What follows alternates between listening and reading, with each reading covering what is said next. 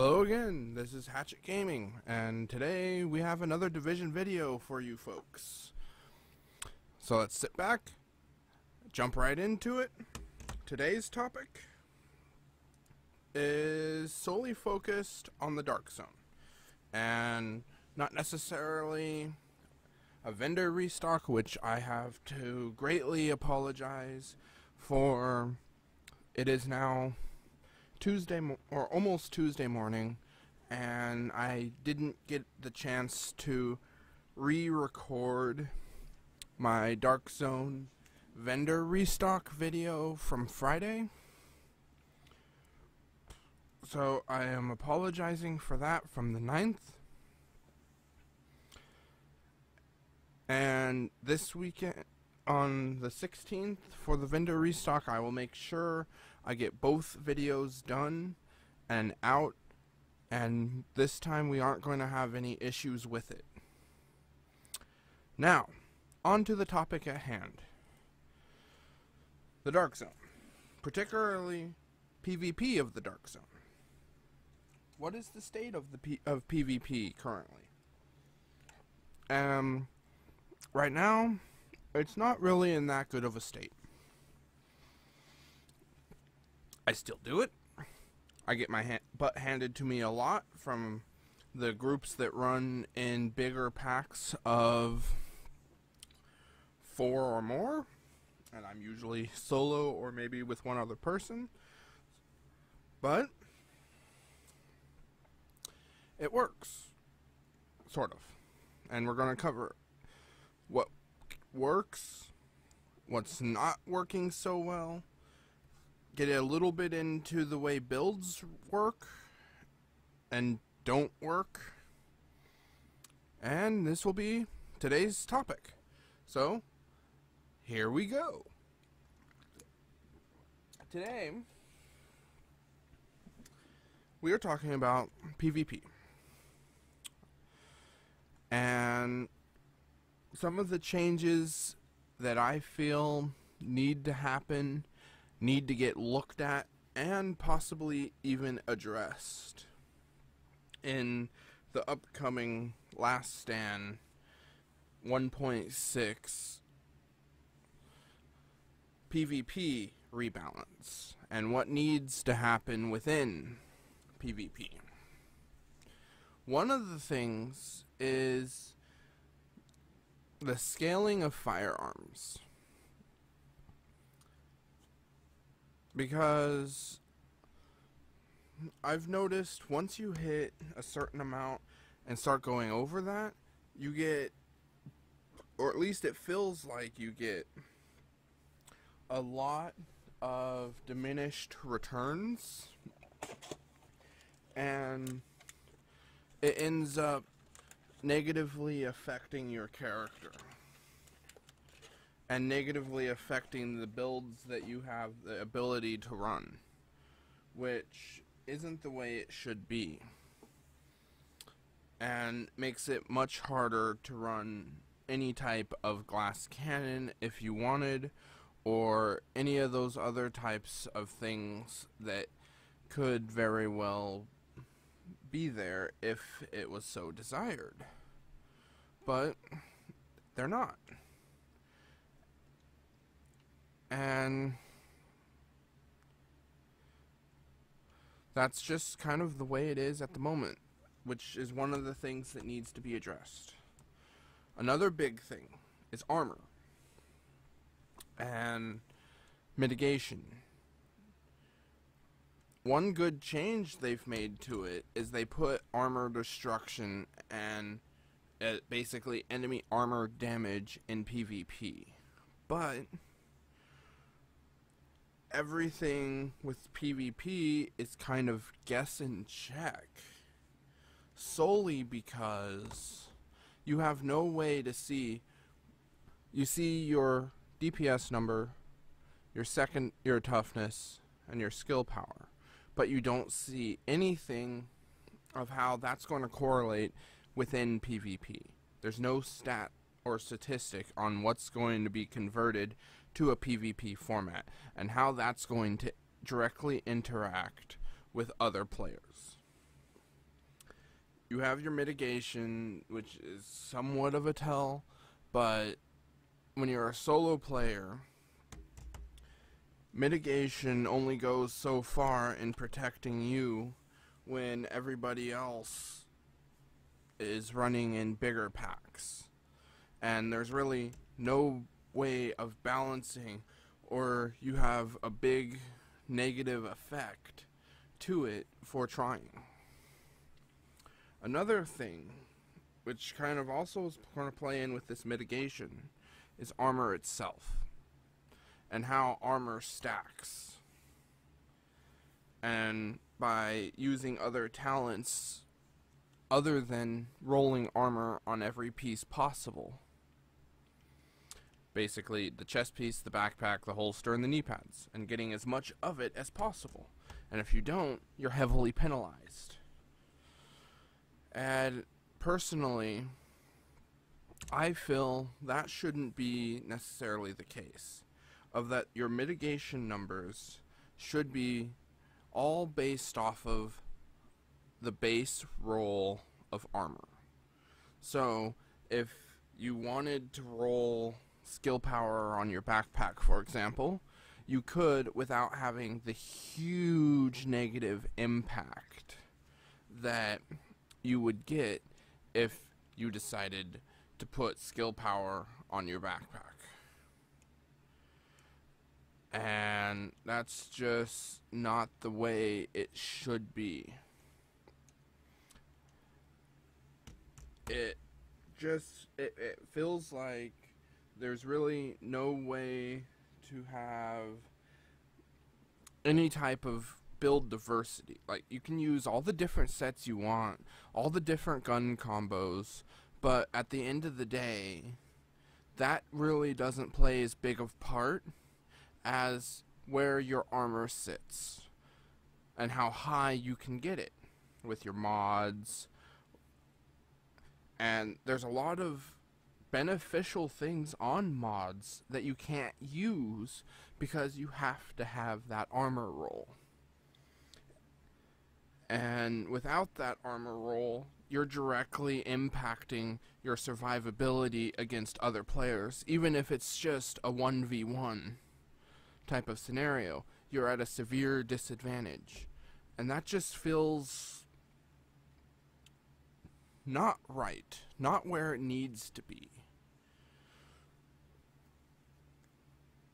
That's why I think that your base mitigation should be fully off of the base armor roll of your gear.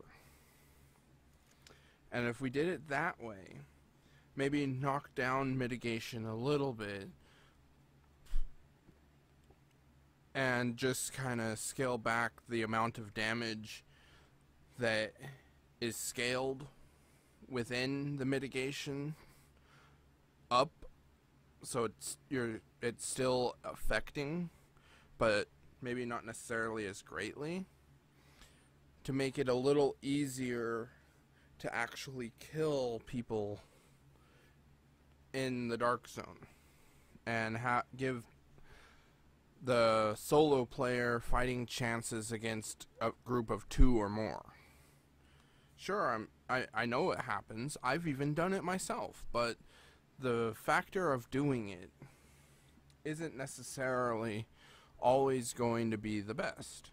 So, and you're not always going to win or even have a chance at winning those engagements.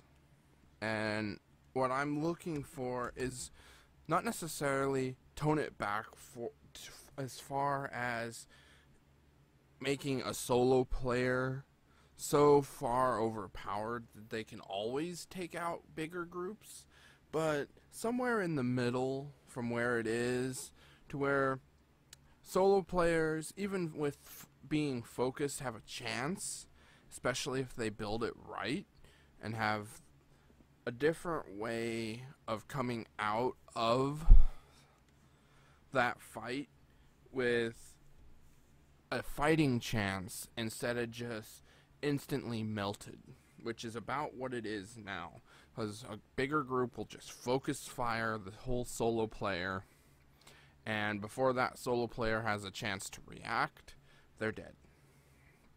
And that just doesn't seem fair. The other point that I want to make is with armor, and with it going as high as it does, and how it affects your toughness without having that armor, and getting your toughness as high as you can, is also in the same way going to negatively affect a build, and it is severely hurting build diversity. Yeah, you can use all the different set combos, 2 pieces, 3 pieces, 4 piece, 2 piece, 2 piece, 2 piece, 2 piece, but the result is still going to be the same. Around, no matter how you build it, something is going to be sacrificed. Because you have to have the armor, you have to have the high toughness. That is an absolute in this current meta.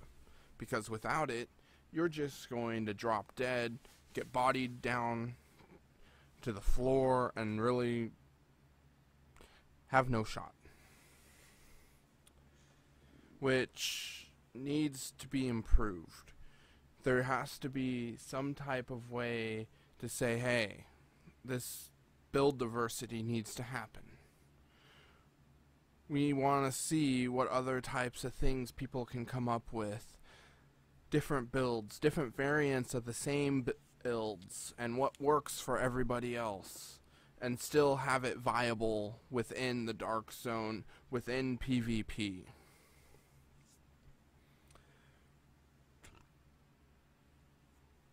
And it just feels that something needs to change. Because there's really no tactics to PvP. It's just either jump around in circles and hope your team can burst down anybody shooting at the one jumping around, or they just burst down one player as quick as possible. And it's for a cover-based shooter, particularly against NPCs, being in cover does not work in PvP. They either run away, run around the cover and just burst you down, or it just feels lackluster. Like it's missing something. And the fact that it's missing what it to me feels like it's missing is that whole balance with strategy and being able to use the other types of builds that you could come up with by having the skill power with a backpack and maybe other types of abilities on your chest piece or your knee pads or the holster, and have all that viable instead of armor, the best all end all stat within each category. And that would end up changing the entire spectrum of PvP. Skill builds would have a much more ability to survive, as well as not as tanky DPS builds. Then you could also have set roles within a group, so it works with the tank, a DPS, a skill build to keep everybody alive, and then have that kind of freelancing hybrid player that does a little bit of everything and is pretty well balanced. And it makes an entirely new experience within PvP itself, which would inject a huge new light to the game and just refresh the whole PvP experience and would even draw new players in, especially if it was more balanced where and had more ability to change the way armor interacted. And with the way that would bring more new members to our community, help us grow, help smaller YouTubers like myself grow, because we'd be able to have more ways to put out content, different ways to look at builds that maybe some other people wouldn't necessarily see working, and just a much wider spectrum of content, which also wouldn't be a bad thing. And then we could come up with newer versions of the builds, like instead of armor on everything, go into the way because a lot of chess pieces and other things that you get are rolled without armor, and usually if there's more than one if it doesn't have the armor and it has, say, a low main stat roll, like if it comes firearms, it's a lower roll of firearms, then it would just instantly be trashed. But if we changed the way armor affected mitigation, then that chess piece might actually be worth keeping and be usable in a build, just instead of instantly vendor trashed or deconstructed of that it's a worthless piece, which shouldn't be how it is. There should still be ways to upgrade your build without having armor on every piece, because having armor on every piece just doesn't feel right. It limits the potential of what you can do with builds. Entirely limits, which isn't good for the longevity of the game, particularly PvP longevity, because having so much relying on armor here, armor in every slot possible, is diminishing the value of the pieces that we get, which means that say we get a piece that has everything we're looking for but not armor, and you roll it and roll it and roll it and you can't get armor or get the amount you want. That piece ends up being useless to you. But say we're able to use that piece without even having to roll the armor, and it doesn't negatively impact your stats as far as with the way it dives your mitigation, and you are basically going to be, right in the state it is now, are severely penalized for it. What happens if we increase the value of the other stats that are rollable on these pieces and make those values actually usable, and make it to where armor isn't the roll-all end-all stat? Then there would be a much more diverse community within builds, and a much longer longevity to PvP, because there'd be more ways to go about staying alive and doing what it is you would want to do. Now, since we've got armor out of the way and how it kind of interacts with everything else, let's get into the way talents and skills, abilities interact with the player. And the particular talents I'm really pretty much looking at are critical save and on the move. Because with critical save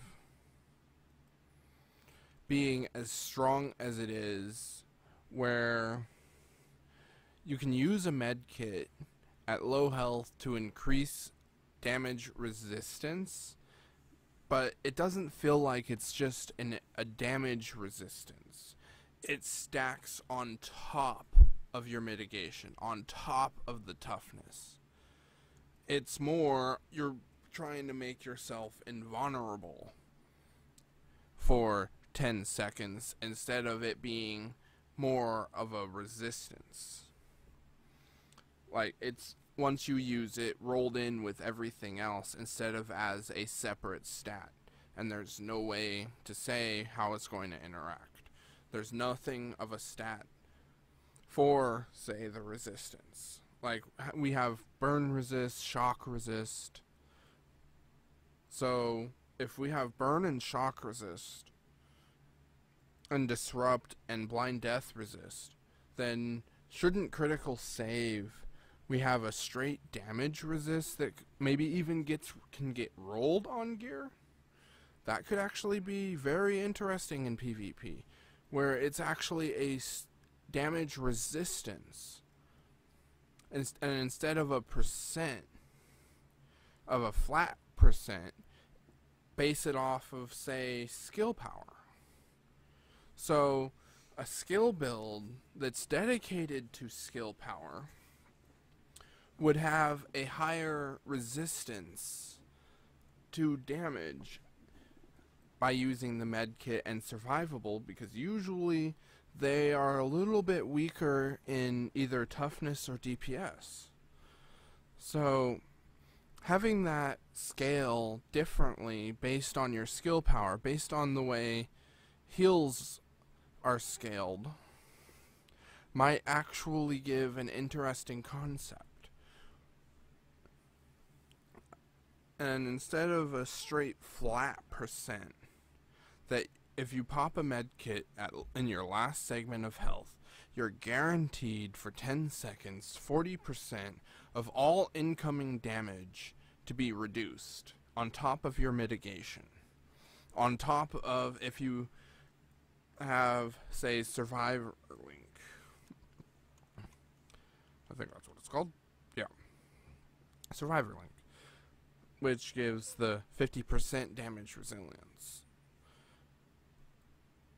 Or resistance, which also still falls under the same category. It's damage resistance. It shouldn't stack on top of everything else like it does to basically lower, or it should be its own stat that can be upped and lowered based on what skill or the actual abilities you use. For example, I say tie damage resistance as its own little stat, similar to what the fire and shock resist is, that you can actually increase or lower based on your gear pieces and the skills you use that are tied in directly to the talent.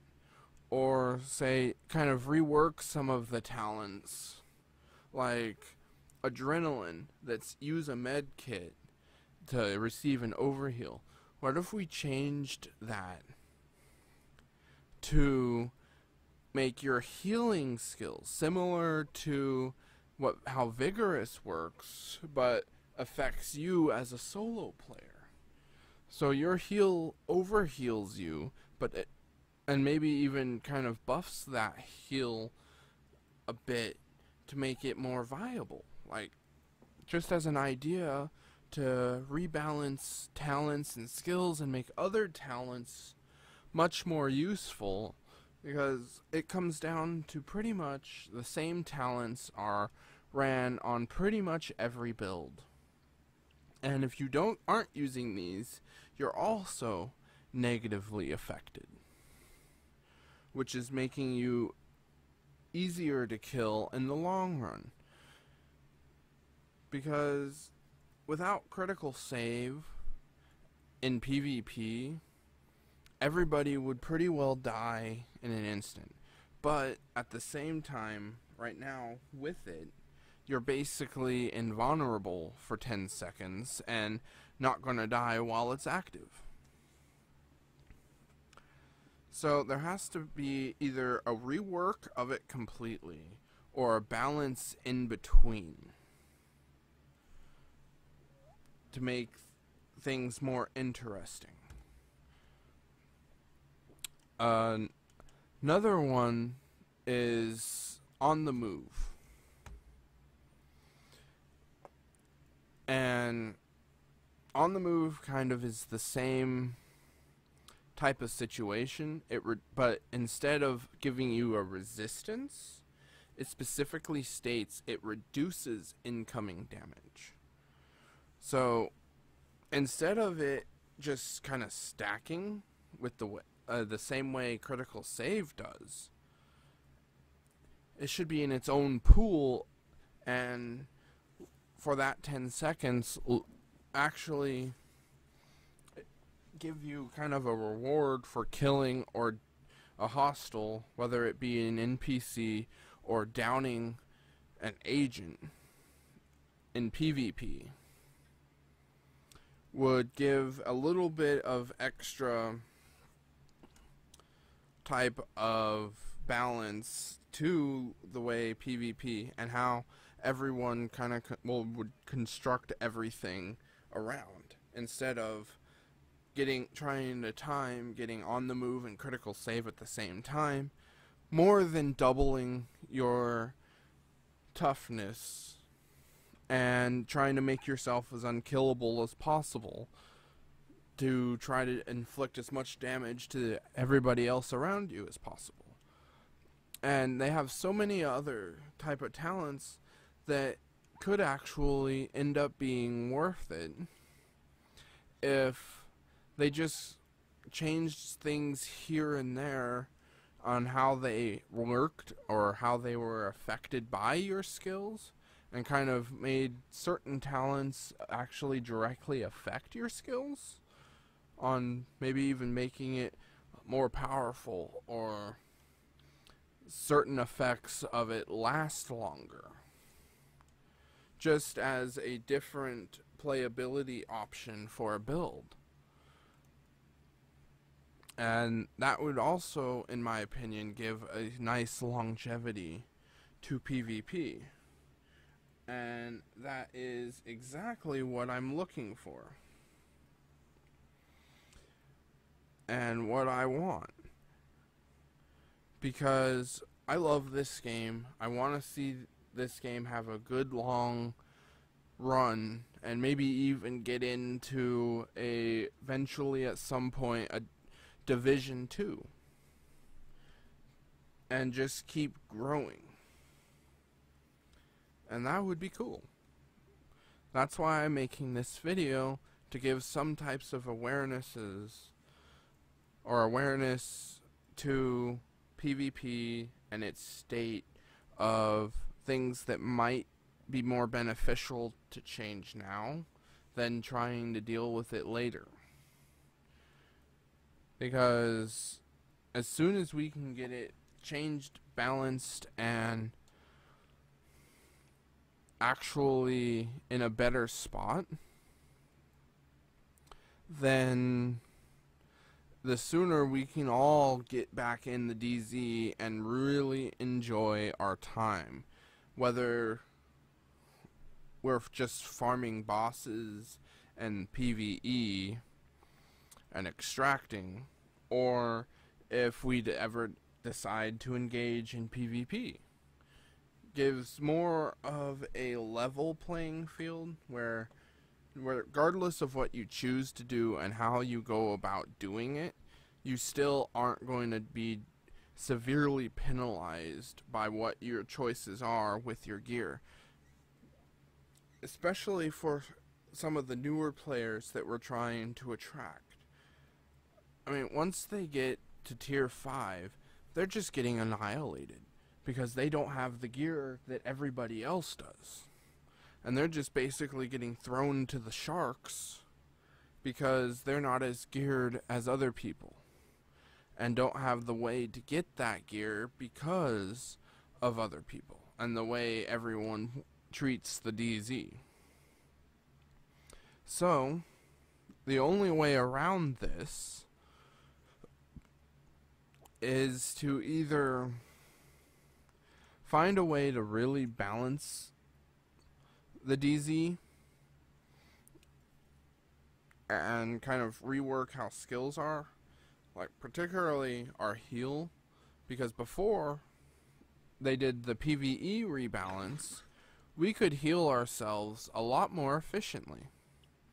And kind of how they did it now, when the base first aid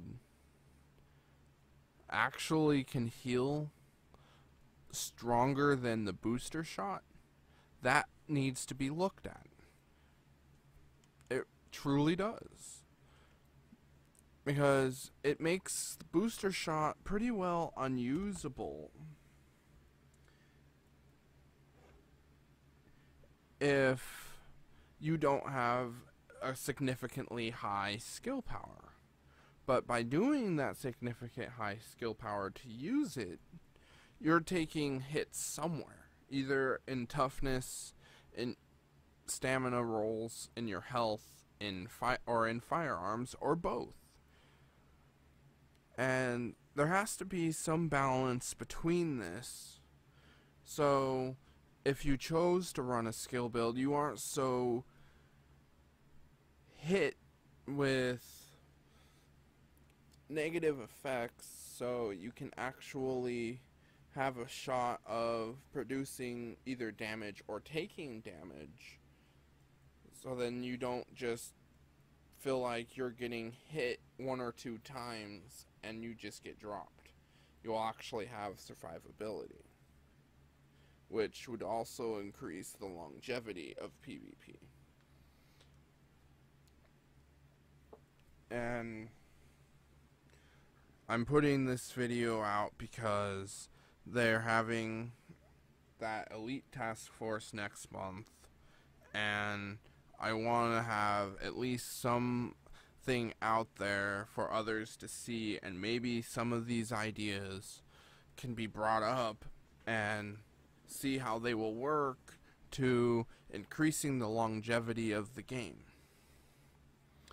Increasing how fun it is either for PvP or PvE in the Dark Zone, or even combining the two. As I know there's been many times when Rogue, that when I've been in a group, we'd stop if we weren't being chased and quickly clear a landmark. Just to do it. Because it's fun. And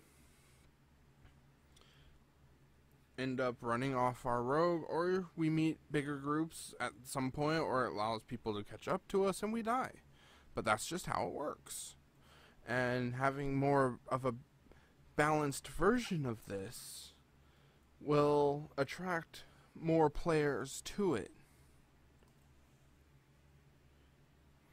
So this has been Hatchet Gaming, and this is my thoughts on the current state of the DZ and where I would personally like to see it go. I have to thank everybody for watching. If you enjoy it, go ahead and like it. If you don't, there's also that one too. Leave some comments, see what you liked about it, what you didn't, or if you even have any other ideas that I may have missed or not thought of at the time of making this video. I'd like to see it. I'd definitely reply to it, have some nice conversation to see what we can actually get changed within the DZ and make it more fun for everybody. So, this is Hatchet Gaming, and I am signing off. Hope everybody has a good day. And if you ever want to get a hold of me, I'll leave the link to my Twitter, which is the best way to get a hold of me, in the description box below. And I'll leave a link to my Twitch channel, where you can catch me streaming almost every single day. I am working towards streaming daily, and once we get there, I will be posting a regular schedule in my Twitch channel, so you can always know about when you're going to be able to catch me. Or follow me on Twitter and keep up to date on everything that's going on with the stream, with YouTube, and everything else. See you later, everybody.